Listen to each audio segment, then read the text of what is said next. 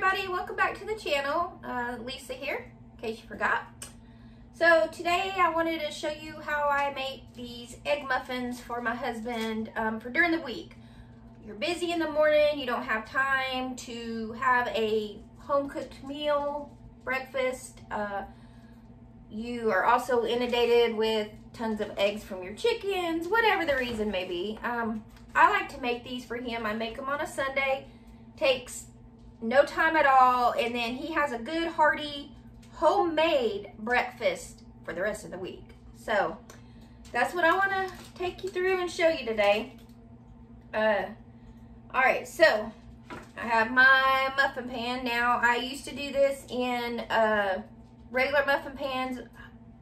Heck, them eggs stick like crazy. I would grease them, I would whatever, and they stuck. So they always, my little muffins, or little egg cups, whatever you want to call them, would fall apart. So I did purchase these off of Amazon. They're not as deep, they're not as big as a regular muffin pan, but hey, they work and the eggs pop out of it easy. All right, so I did go ahead and grease it. First thing I want to do is I'm going to take some frozen hash browns. Sometimes I do make it fresh hash browns if I don't have any of the frozen. I'll take a bag of hash browns and I just divide them up and I food saver them and seal them up and stick them in the freezer because you don't need a whole lot. So first thing I do is I take these potatoes and I just kind of stick them in the bottom here.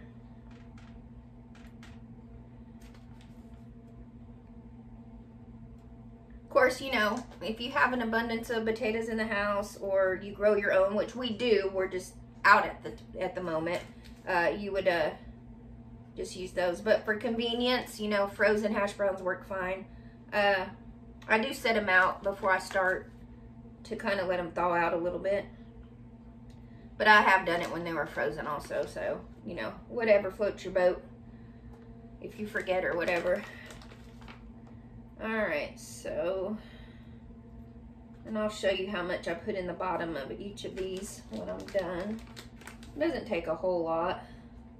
Just a little bit of a potato base here. And like I said, I did spray my little muffin pan here with, I actually use on the, when I'm doing these breakfast egg muffins, I use the butter flavored spray. So okay, so I have my little potatoes in the bottom. Let's see if I can get up here for you to see it real good. Just kind of a thin layer on the bottom there. And what I'm gonna do is I'm gonna go ahead and put these in the oven and pre-cook them for maybe 5 to 10 minutes. I just kind of look in there and see when they're starting to brown up a little bit. I do that for two reasons. One, it gets them a little crisp on the bottom, and two, it kind of pre-cooks them a little bit so they're not raw when you finish. So I'm gonna pop these in the oven, and when we come back, I'll get them out and we'll continue from there.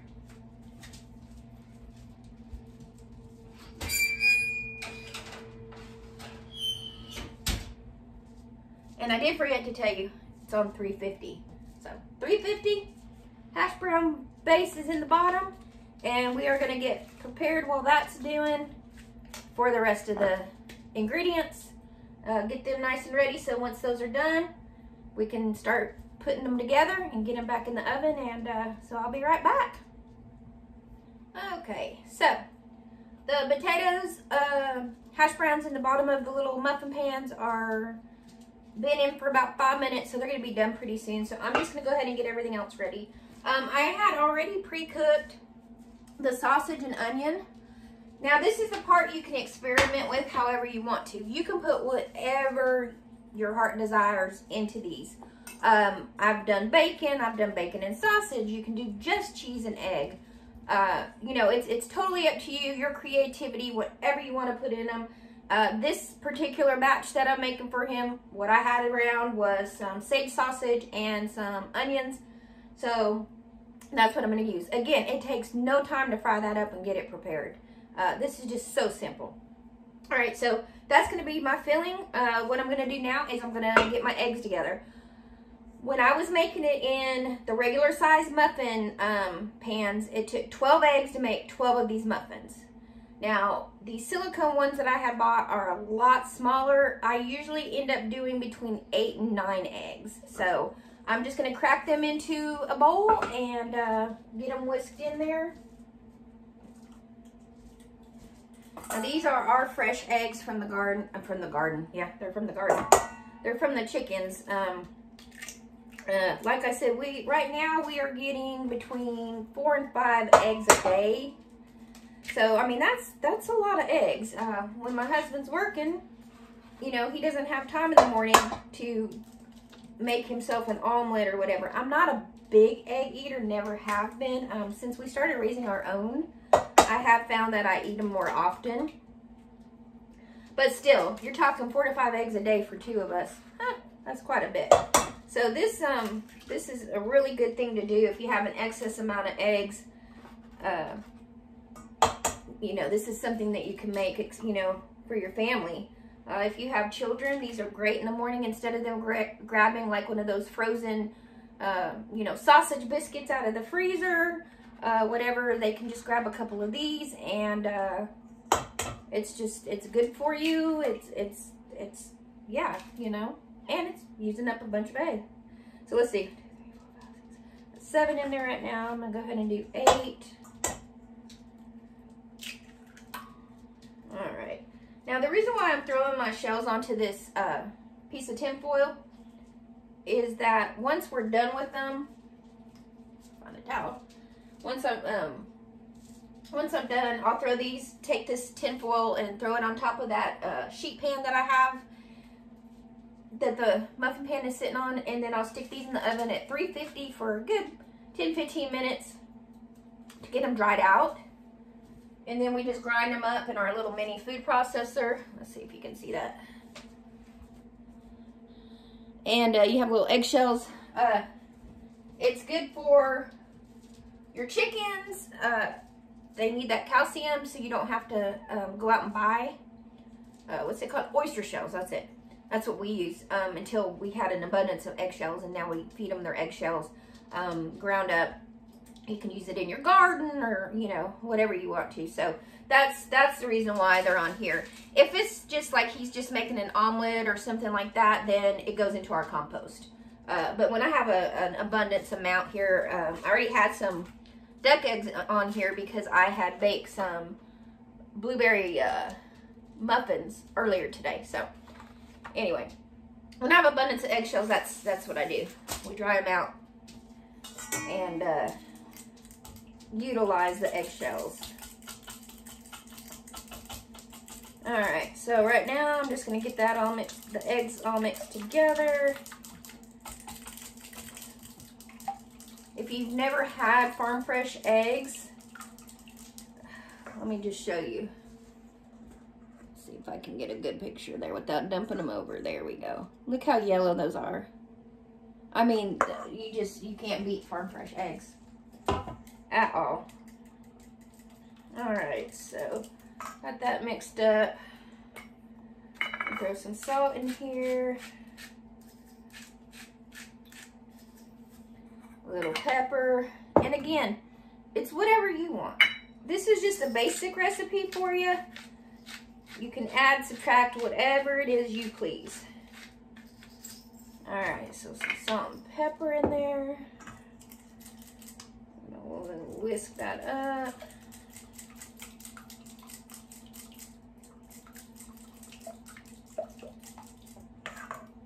All right, get those the pan out of the oven. Hopefully my smoke alarm doesn't go off. It's situated in the worst spot in the kitchen.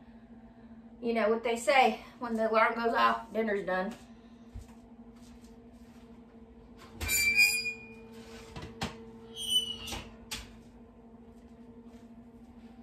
Well, maybe it's not going to go off this time. We might be lucky. Nope. There it goes.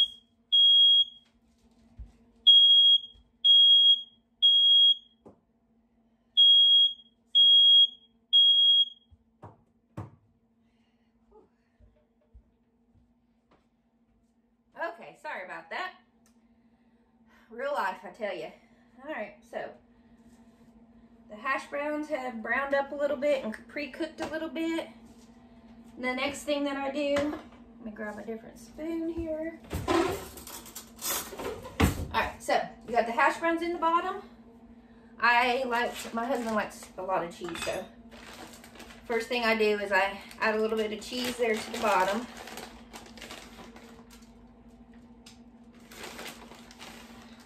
And I just use whatever I have out. Like, this is Mexican style right now. Whatever I have out in the refrigerator is what I use. He's not picky. I'm not picky. It's all good. All right. Got some cheese in the bottom of that. Next thing I'm going to do is I'm going to take our filling, which is, in this case today, is going to be some sausage and onion. And I'm just going to toss it in here. Each little cup. Get some sausage and some onion. Now we are planning on getting some feeder pigs coming up this year, so that's exciting. So then at that point, the sausage or bacon or whatever we put in here will be actually from our farm also.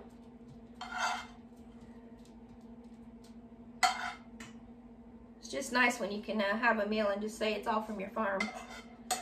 For those of you that, you know, can't farm or don't want to farm, store-bought stuff for these is perfectly fine. I'm telling you, it's still going to be so much better than having any of that frozen quick breakfast things in the morning.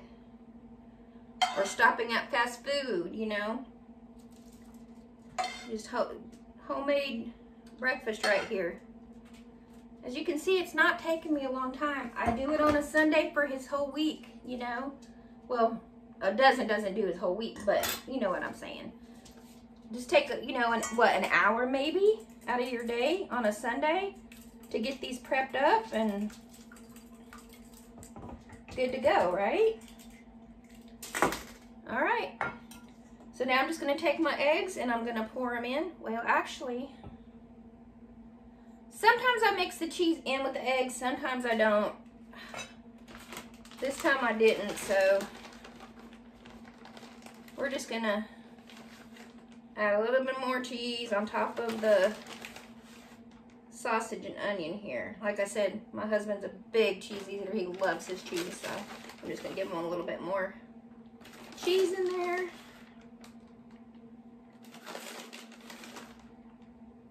I have seen where people mix everything in the bowl and then just scoop it out. I like consistency to make sure that every cup is getting a good amount of stuff, every muffin, so I just like to do it like that. So then I just take this little ladle and just pour it in there.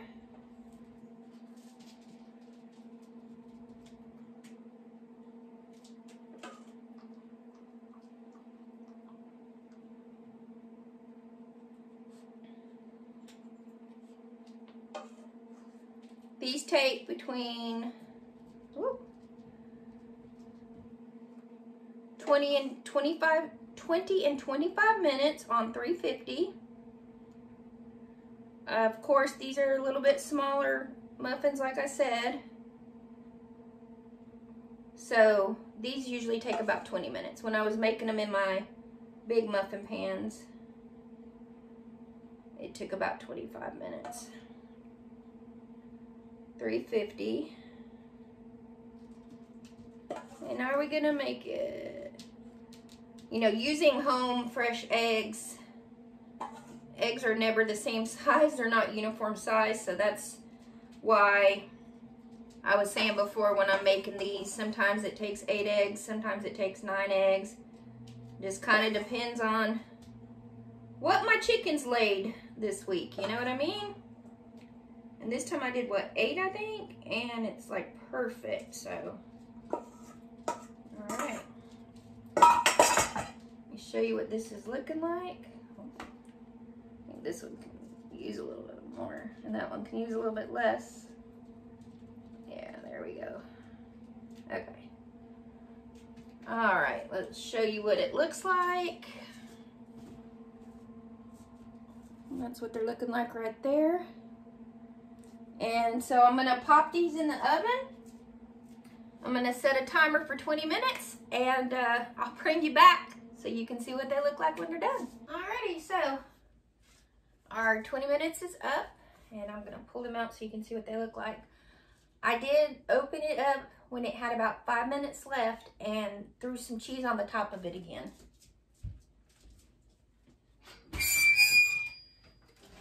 All right.